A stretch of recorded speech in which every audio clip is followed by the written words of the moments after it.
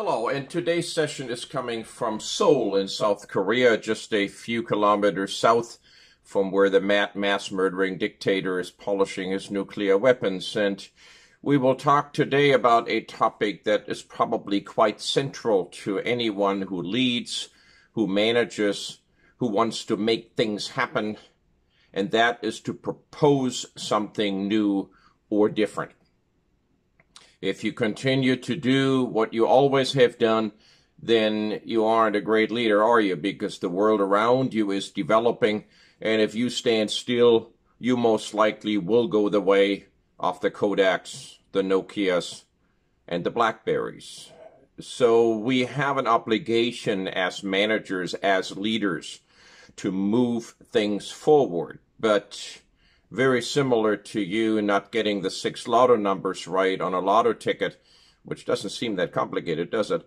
We can't really predict the future. So many people think we better not do anything new. We better not change anything until things are certain, until we know for sure that there is a certain project we should do, and then we do it. Well, if you wait until everybody else tells you what to do, that means many people have already done it, have already failed, have already improved, and therefore you come late to the party. And that means you're probably not going to win. So we need a system. We need a plan in order to move from an idea to a reality and do this in an organized way. And we call that business planning. We plan to achieve something in the future, and since we don't quite know what the future brings, we use a fairly significant system of analyses, of fact-finding, of talking to people in order to try to get it right. So when you want to propose something new at work, in order to show that you have change talent, that you can be a leader into the future, that you can be valuable to the firm, there are a couple of things you want to get right. And those are the ones we'll talk about today. Let's talk for a moment about what would happen if you had a project like the one that you see on the screen right now. A new set of sensors that could be attached to your body somewhere. You could wear this under your shirt. You could have it behind your ear. You could have it on your wrist. And that sensor constantly sends medical data to your smartphone, and from your smartphone through an app, it sends that data anywhere else, to the doctor, to the hospital, to a database, to anyone in Pakistan who has a system to connect and to compare and to tell early that something in your body is not right.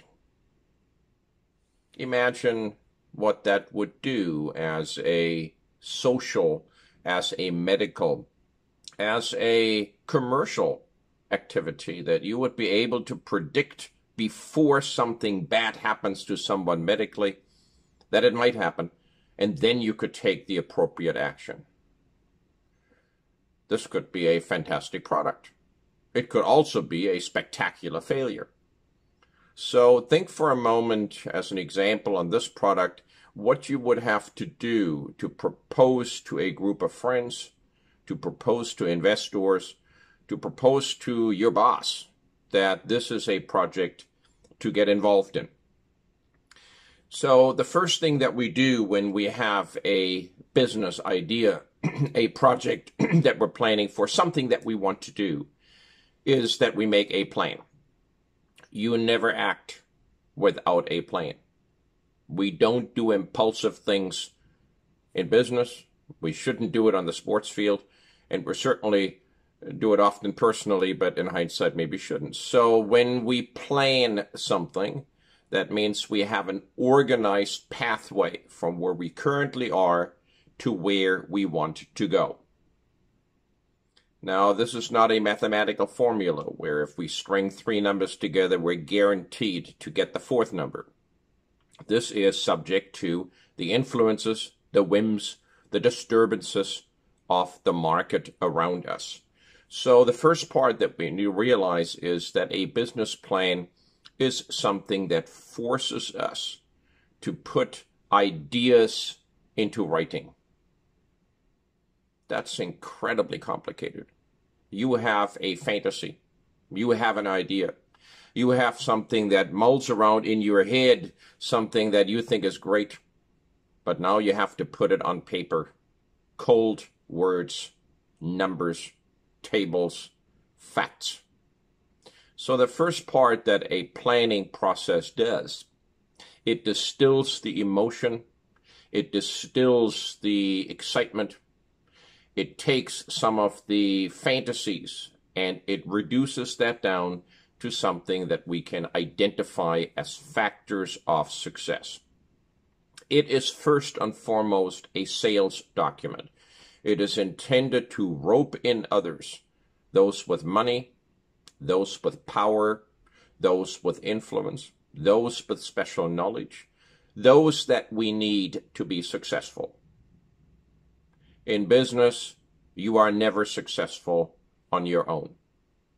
You show me a successful business person, and I'll show you a person who has an incredibly large network, who has made friends, who gets information from many different angles, and therefore is able to succeed. Success is a team sport. That means that we need to get the team to get excited. We need others to be with us in order to make things happen. That means we need to be able to get stakeholders together. We need to be able to get people together who are supportive, who can be important, and who ultimately give us the chance to be successful. So when we look what a business plan then really includes, it is time.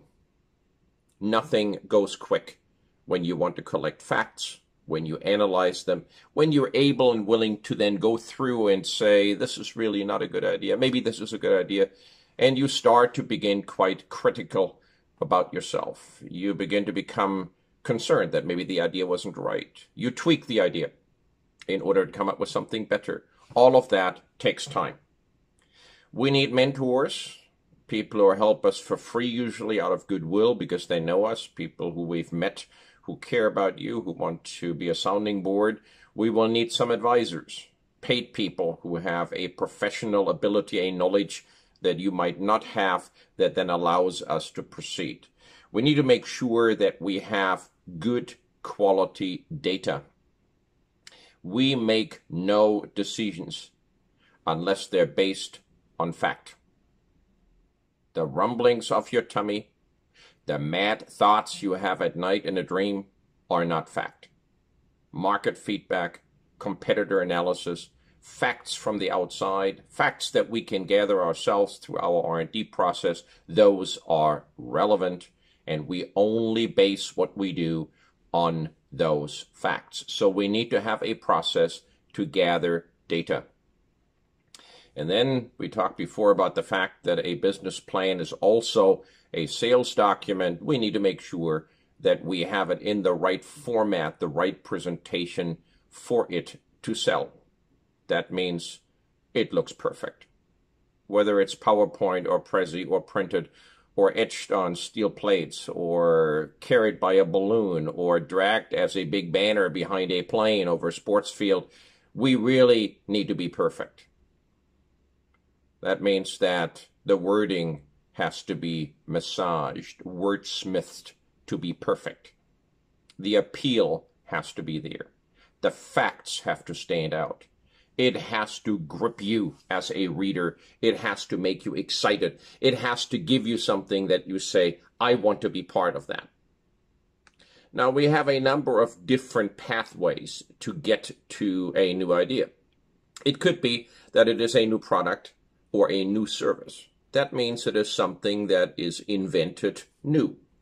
Clearly, our example of having a sensor that takes medical data and connects that to a smartphone is new as a sensor, some piece of hardware, some software that's written. But a lot of things in new products are not new.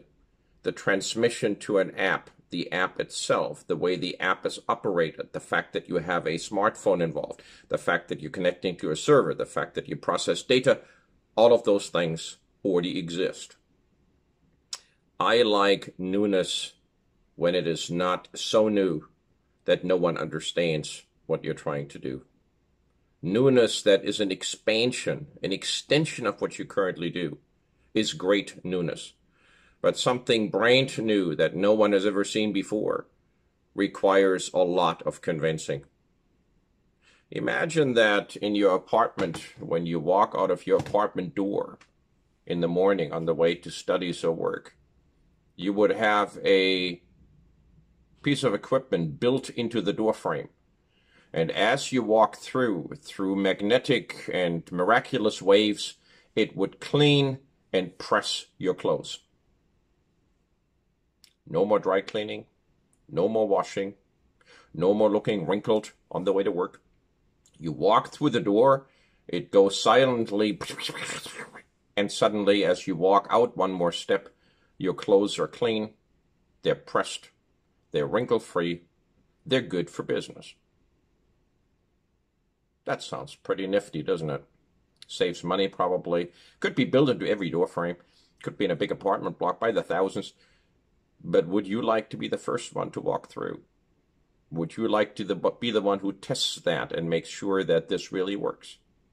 It will take a long time to convince people that whatever it's making the clothes clean does not hurt your liver. It does not affect your heart. It does not make your brain go weird. It doesn't make you grow hair behind your ears. It is not something that does something to you. So when we have something that is brand new and we need to explain that, we have an additional hurdle that we need to make people understand that that new product is actually doable. That hurdle is hard. It's expensive. It takes time. So when you do something new, in many cases, you expand what you have already done. You add another feature. That could be a new approach to how we deliver product, how we market product, how we ultimately engage with our customers.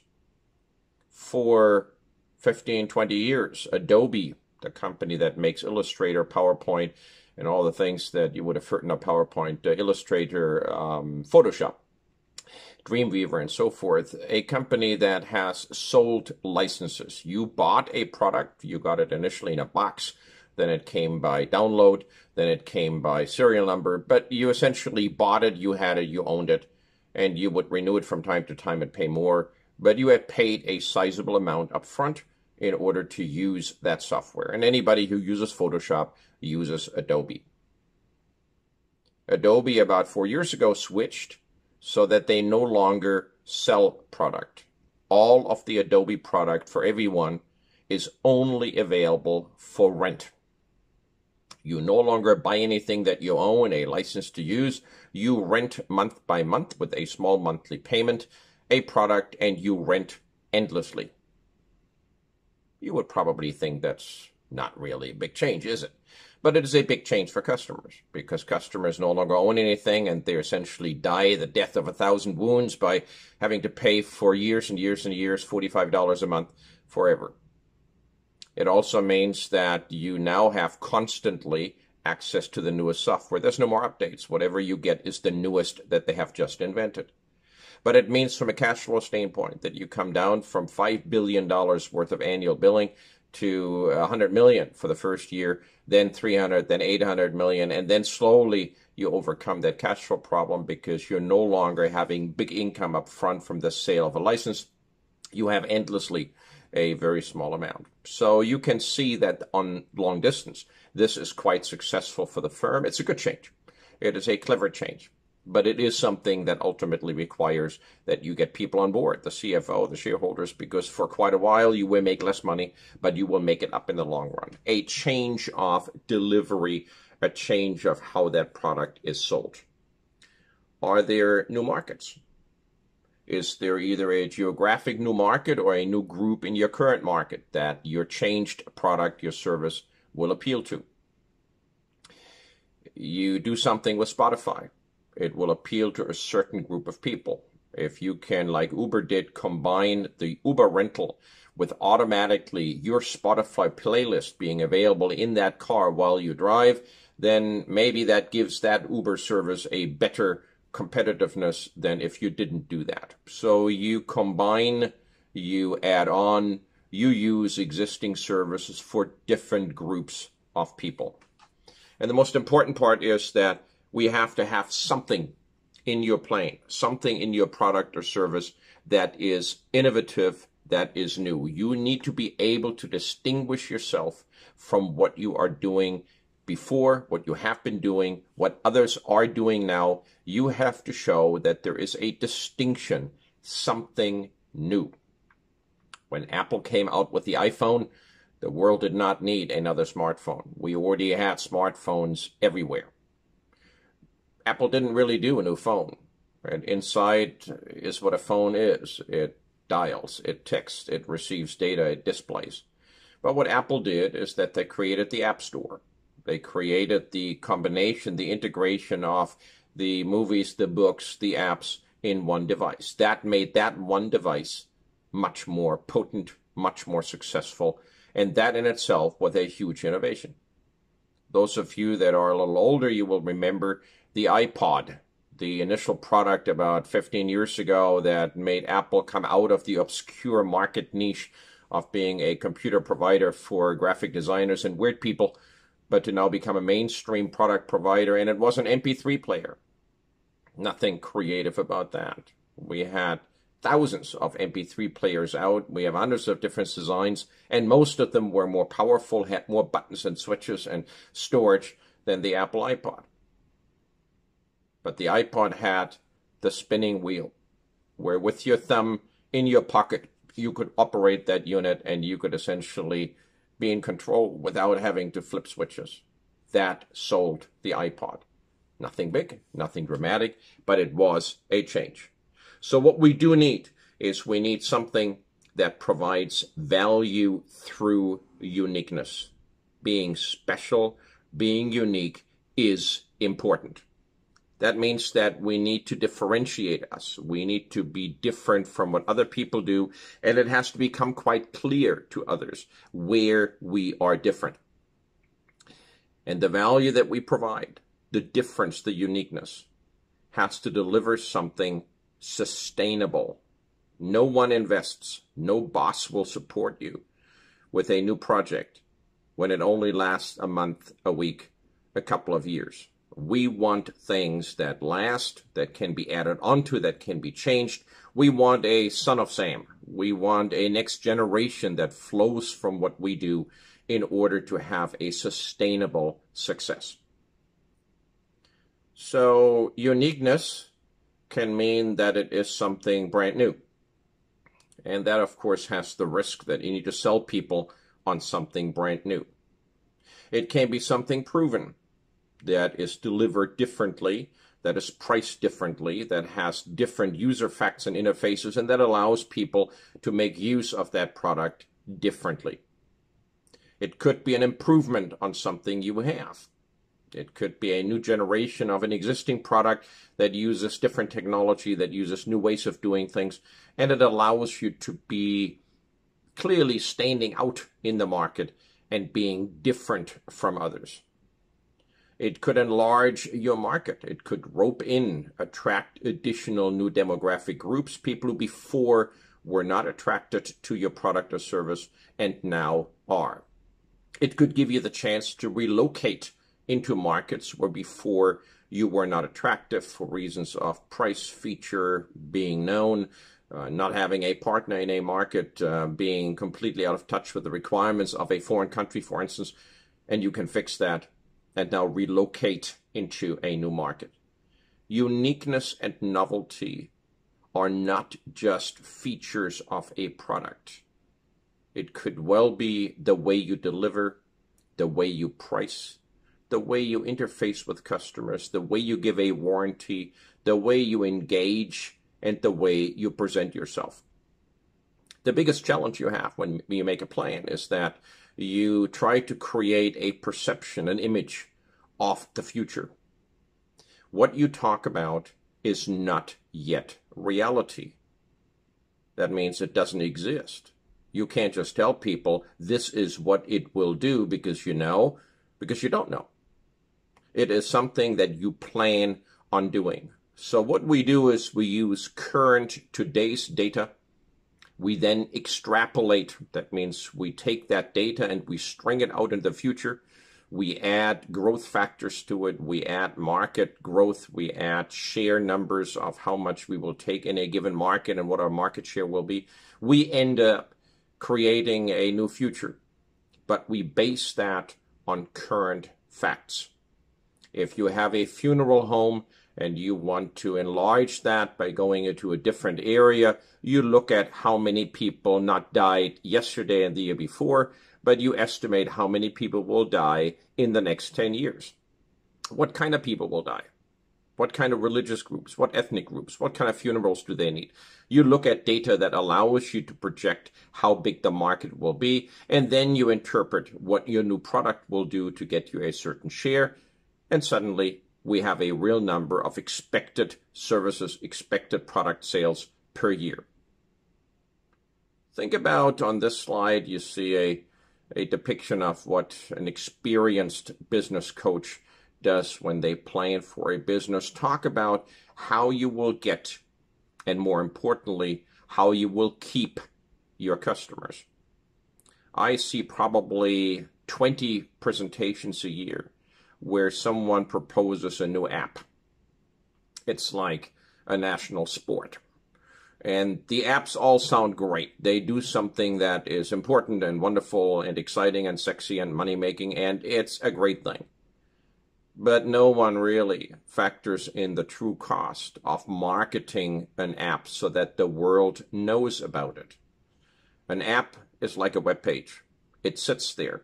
And if no one knows about it, no one uses it, there is no tribal effect where groups rush together to use your app, then you have no app. You have a sleeper app, and that doesn't make you money.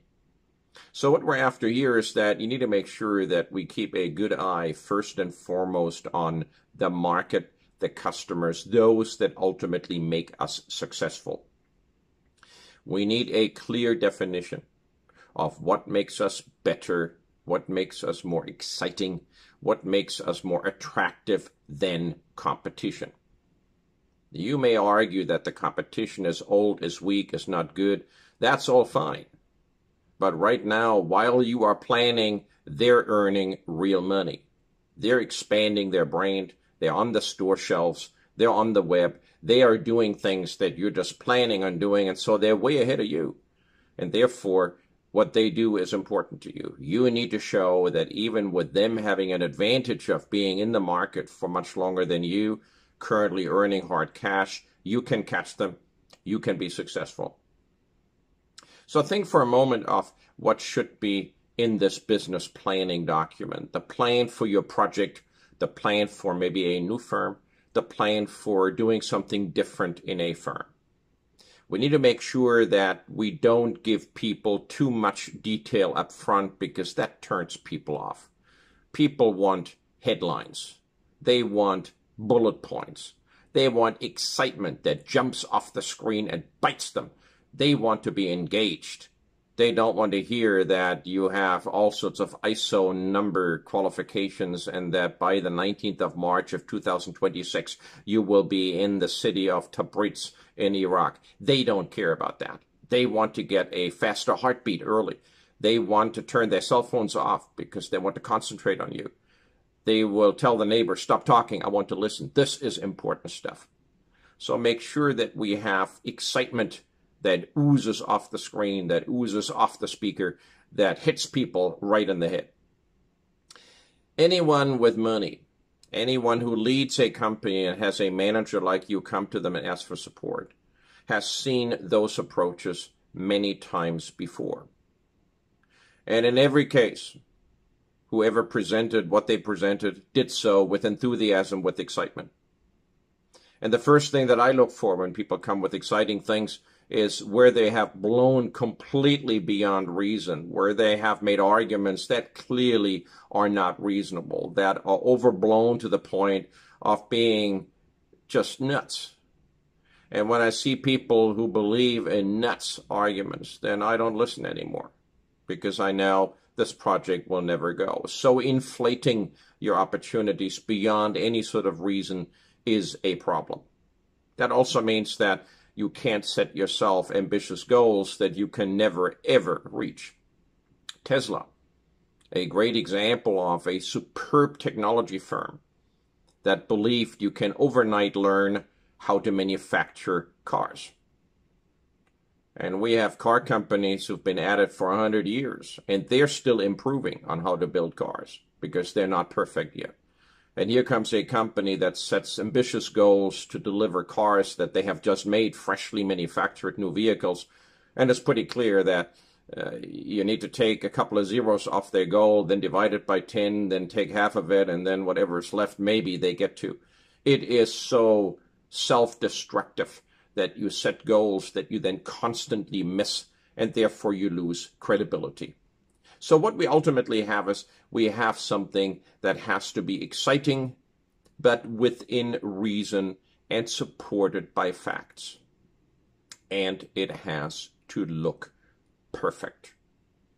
If you come to your manager with a proposal to do something different in your firm, if you come to investors with a proposal of funding something that is a new business, then we look at how careful have you been with your content and your presentation. And if you have typos everywhere, if this thing is hard to read, if you have clearly never practiced your pitch, then my thinking is, if this is how you treat an opportunity, then you probably are not going to do very, very well in the market because you're careless, you don't put the right time in. And if you can't do some things right, you clearly haven't found people that can help you and do it right. So I'm not interested. So if we look at ultimately one of the big things that will probably come up in one of the projects that you might consider over the next couple of years, it is going global. Especially for firms in New Zealand, because we're far away and small. Firms in China, because they're big and need exports. Firms in India, who need in a developing country huge foreign direct investment, and that comes from overseas. We go global. It is something that managers, that owners, that shareholders, that boards, that investors like. Because when you go global, your chance is that you can attach a much bigger market immediately rather than a small market locally. And you're able to very quickly figure out what works, what doesn't work, and that drives your R&D, and that ultimately creates opportunities. So think carefully about whether the project that you might be proposing is a project that allows you to argue for a global expansion. Maybe not right away, but maybe in phase 2. In phase 3, if there is a global dimension in your proposal, you will see that the interest peaks immediately. Every plan, every project that you propose requires governance. And governance, we talked about before, is the way we organize ourselves internally. It is the system by which some people are in charge and accountable, some other people are given authority to get things done. We have a set of rules, we have a set of systems. You need to show that you understand that ultimately we need a person in charge. That person has certain rights and authorities, is allowed to do something. That person then appoints other people. We have a limitation of authority usually, in many cases connected to spending money or hiring people or making major decisions. And then the ultimate question comes up of, if you're the person in charge, then who controls, who supervises you? Who do you report to? Who do you want to report to? Who do you think can help you if you run into trouble? And you will run into trouble. There is no question that a plan is only the starting point, and the moment you execute it, the world around you has suddenly changed and your plan will need changes. And where do you then go for a sounding board? Who do you talk to? So governance is important. The next big part that you must get right is that we identify the market. Is there a market? And how do we know? If you ask 3 of your friends, would they like this product or service, and they say absolutely yes, then that doesn't define a market. It only means that your friends were kind to you. So we need to go and we need to identify where there is a market. We need to get real numbers as to size, as to profitability, as to competitive richness, as to dynamics of R&D. Here in Korea, the national sport is inventing new electronic consumer goods. If you ride the subway, which is deeper in Seoul than in most other places in the world for fear of attacks from the north, then you are well way down below, and you can still, in a fast network, in a fast-moving train, on a fast handset, watch a complete movie in high-definition DVD format, uninterrupted, no jerking. It is perfect. How do they do that? We can't do that in many countries above ground.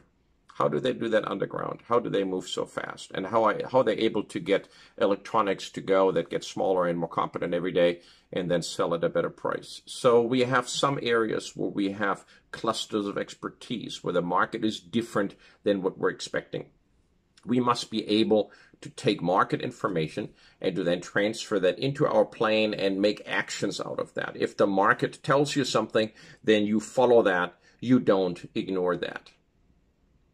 So when you present a plan to your boss, when you present your plan for a product or a company to investors, if you tell me what your plan is, then you will get one question for sure. And that is, why has no one else done this before? Are you really the brightest person among 7.5 billion people to come up with this idea? Why has no one done this before? And if you tell me that you're indeed the brightest person among 7.5 billion people, I will walk away. It's silly. We need to define that maybe you have stumbled across something that allows you to integrate, to make something better. Remember for a moment that when your parents bought their first suitcase, it didn't have wheels. When you buy a suitcase today, it will have wheels. In fact, it's pretty hard to find a suitcase today with no wheels. At the time your parents had bought their first suitcase with no wheels, the wheel had already been invented and was in use everywhere, on bicycles, on cars, on trucks, everywhere. So someone at some point decided that it would be a good idea to add a wheel, 2, 3, 4, 6 to a suitcase and never look back. So what we have is we have ideas that can be quite basic, ideas where you would say, I'm not inventing anything new. I'm not inventing a wheel. I'm not inventing a suitcase. I am just combining existing resources in a cleverer way. That is a better answer. And then the investors, your bosses, and I will want to know from you ultimately what will stand in your way. What barriers will there be? Are there restrictions on exporting your stuff? Are there restrictions on the materials you need to use? Is there a sole supplier that gives you the one item that you need and you depend on that? Do you need expertise in the firm that you don't yet have but need to accumulate? Those things all need to come together to be successful. So if we now look at the content, what a planning document for a project, for a new business, for a new division of a firm, it would include. It's usually the 5 C's. It's capital, the money. It's capacity of what can we accomplish and what do we need for that. It's the collateral. What do we give as surety to the people who support us? It's the character of people that make this project happen. And ultimately, it is the conditions under which we operate. So what we're after here is that we have a set that could change for different proposals. For services and for products, it's obviously different. For a small local project, it's different than for a large global one. But this is a good starting point from which you can then extrapolate. When we look at capital, the money that's needed, a fascinating reality is that in about 30% of plans that get sent to supporters, to bosses, to investors, the people who propose the business don't ask for any specific money. They essentially say, well, you decide what you want to give me. That's utterly stupid. If you don't ask for money, you're guaranteed to not get the money you need. In a large number of other project proposals, you will find that the money that's being asked for is not enough. That means that the business is undercapitalized. It will die because it cannot achieve its objective with the money you asked for. And there is some sort of emotional hurdle that people say, oh God, if I ask for more than $1 million, then that's too much. Maybe I should ask for only 500,000. Or if that sounds a lot, maybe I should ask for 100,000. You need to ask for the money that you need to develop this project to the point that it no longer needs any money, but operates, stands on its own until it is cash flow positive, until it can pay its own bills. Up to that point, you can clearly calculate how much money you need. That is the money you request. And if you can't get that, you don't start. And it's a fascinating question when you ask people, how much money do you need? And they say 600,000. And you tell them, okay, I can give you 500,000. And they say, okay, I'll start.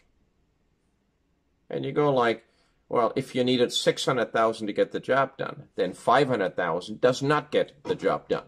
So when you only get 500,000, but you need 600,000, you do not start. You either get the rest of the money or you return the money and say, sorry, we couldn't get enough supporters, can't get it done. I'll let you know in the future when things change, and you give people the money back. You do not start burning up the cash, the support from your company or from third-party investors on a project that you cannot complete because it is undercapitalized.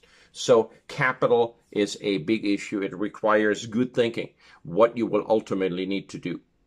The capacity, what will this business be able to deliver? And when will it deliver that? We need to make sure that there is the ability to pay back, to deliver value. That value could be in money. For most people it is. But think for a moment, could there be value in making a product differently so that it never breaks down? The reputation of lasting forever. We have an appliance brand in the US called Maytag. And Maytag is built like a Russian tank. When they make washers and dryers, these machines never break down. They last forever. They are inherited through generations. Is that something that would be a deliverable, a capacity that you develop? The nimbleness, the agility of constantly innovating, doubting yourself all the time and coming up with better ways to do things. Is that something that would be of value? Is it cash? Is it the recurrent cash, the annuity that you sell somebody a subscription? And that means that you know with some certainty what will be coming in as cash for the next month, because most people that have a subscription keep a subscription. Would that be something that is a new capacity of the business? The most important part in any project is that you don't run out of cash so that you can continue to do what you have to do. And so cash flow is important. Collateral. What will you give in return? You are getting the chance from your boss. You're getting the chance from shareholders to develop something new. That could be a new job included for you as the general manager, as the president of that new division. When it kicks in, it does well. It could be great glory. But what do those who trust you get in return?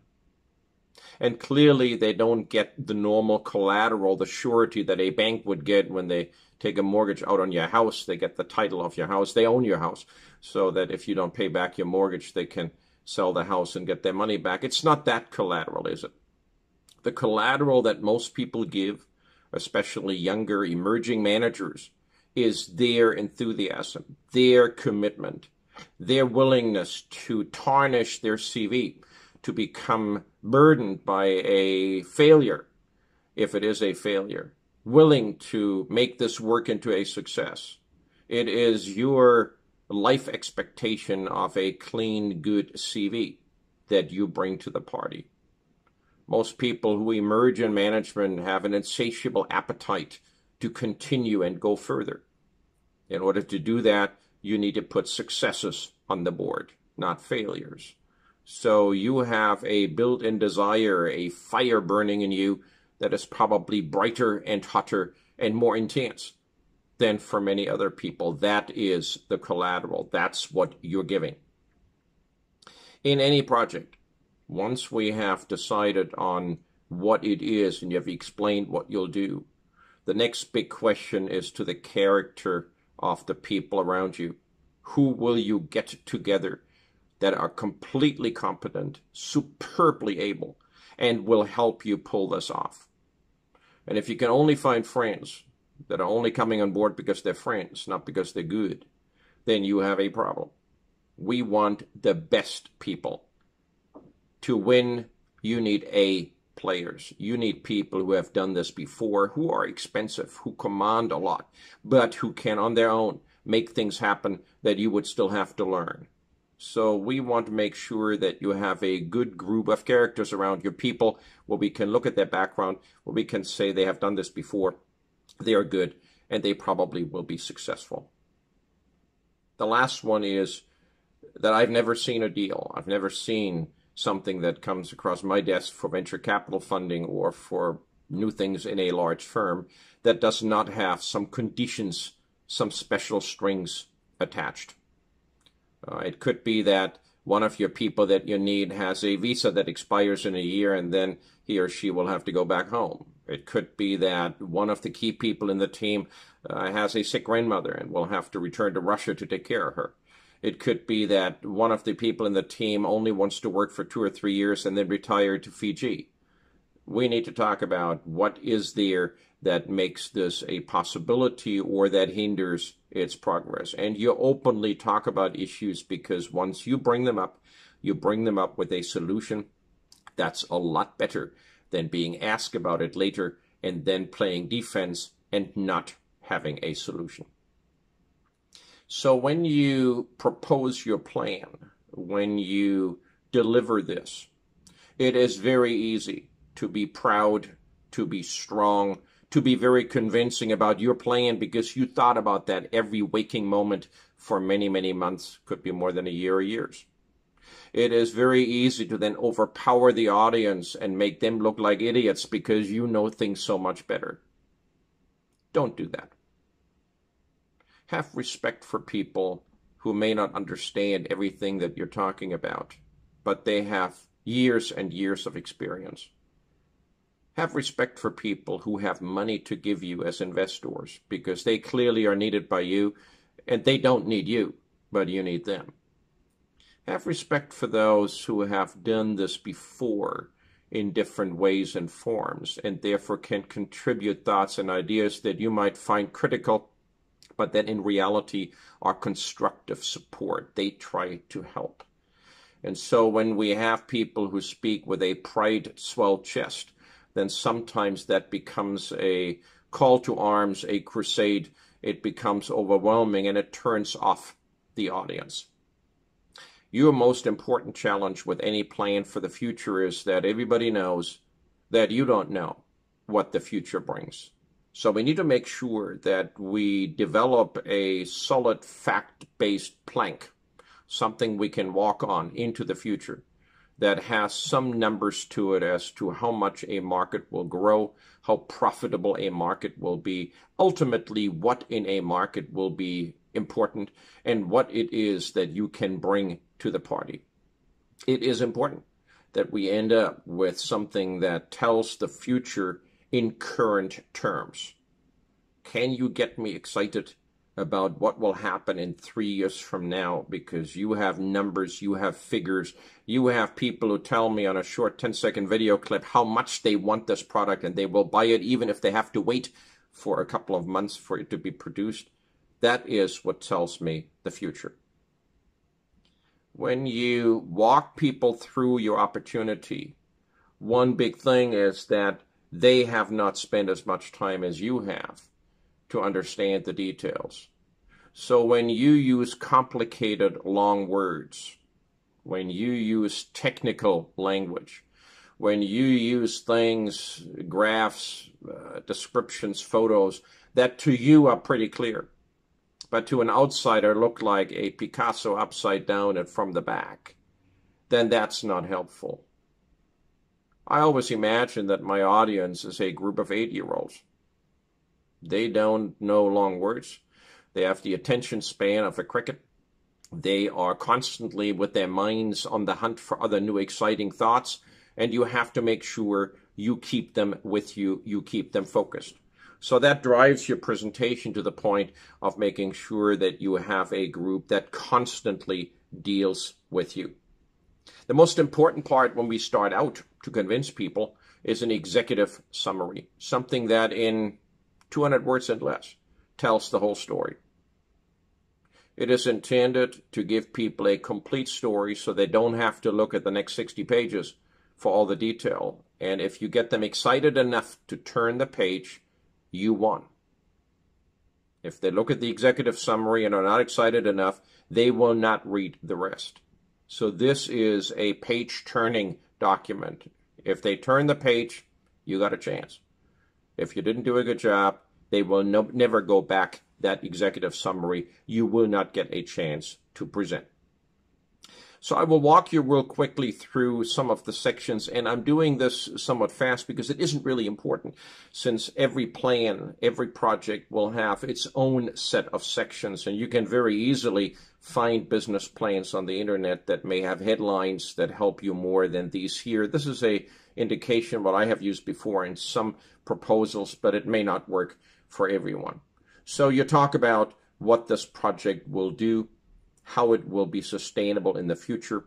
You talk about the people behind it, and those should be people much better than you, people who know incredibly rich information, experiences for many, many years of having done this. So this is not amateur hour, but this is a group of professionals. We look at the market.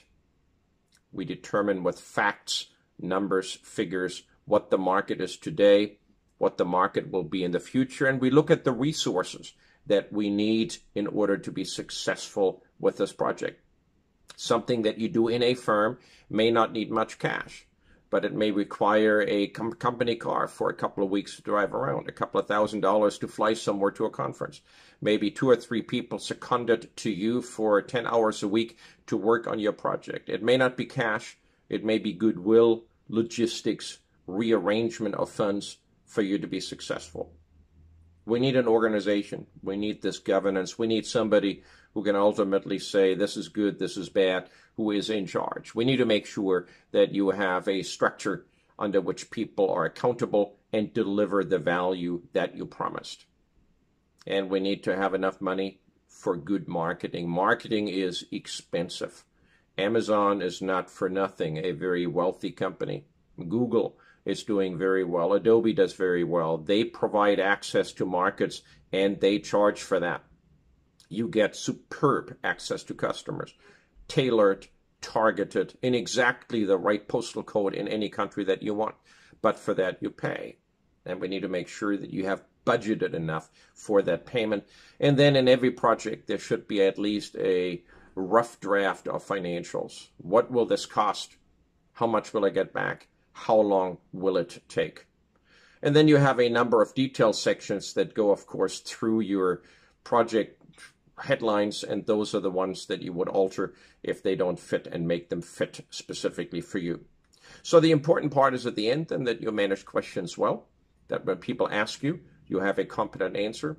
There should not be a question you have not envisioned if you have practiced your presentation well. And therefore, every project plan, regardless how comfortable you are with English or whatever language you present in, regardless how comfortable you are with public speaking, when you get asked a question, you should have an answer.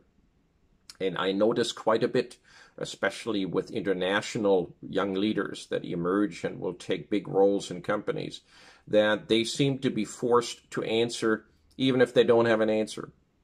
There comes this completely different answer to a completely different question because they can't answer the question that you asked. And I have great respect for somebody who will tell me, look, I haven't looked at this angle. I don't have an answer for that. I will get it to you quickly, and this is just something we hadn't focused on. We'll do that better next time. What's the next question? And then heads off a disaster, because if you respond with something different, every questioner will know that either you didn't understand the question, you didn't want to understand the question, or you understood the question and think that maybe I forgot my question and you give me something back that's totally different. It is not a good setting. Clearly, if you put this down on paper, this has to be formatted, presented properly. This is not the time where you have errors. And that means that you want nothing in a presentation that detracts from the content. You don't want typos. You don't want too small type. You don't want colors that run into each other. You want someone to have a good look at this before you send it out and make sure it's perfect. Your presentation should be enthusiastic, but you're not converting people to a new religion. You are explaining something. You do it in terms that are clear, that are exciting, that make people want to deal with you more. But if for whatever reason this doesn't tickle them, this is not exciting, you're not going to beat them to death over what you think is right and what they should think, in your opinion.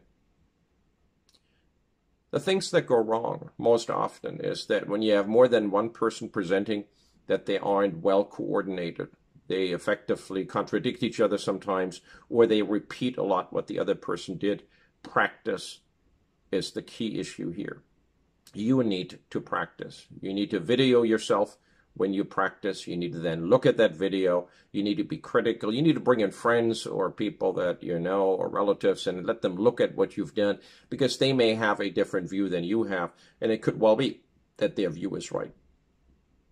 You sometimes have one presenter that knows everything and does everything, and the others kind of stand around. That concerns me as a manager or as an investor. What if there's only one person that understands what we're going to do? And what if that person falls off a roof? What if that person gets hit by a fish truck and gets eaten by the white shark off Papamoa? What will happen when you have that one person no longer able to contribute? And that scares me, because then we have to probably set back that project quite a bit, and that's expensive. So the failures that we ultimately have in these kinds of settings is that we're not specific enough. We are not clear enough on the opportunity. We have an unrealistic expectation of what marketing is needed. We have no real way to be unique, maybe something that can be patented, something that makes us special long term. The financials don't hang together. And ultimately, this is all about excitement, but not about verifiable, fact-based illusion in the future that gives us the feeling that you have really thought through what to do.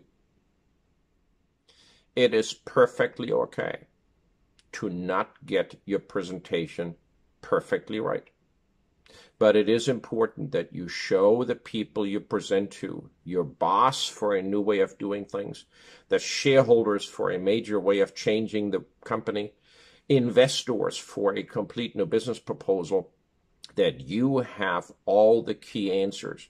They may draw different conclusions than you, but you have made a fact-based, exciting, new project happen. Service, product, change of delivery, something that makes this company more successful, something that sets you free by creating your own business. And that is why we plan to make sure that all of those factors come together well. Try that on a smaller idea, something that may work for you personally. Try that on something that may change the way you operate yourself. You are a business. You have resources. You have stakeholders, you have a plan, you have ambitions, you want to do something in the future. Maybe you could plan on a change of what you do. Good luck.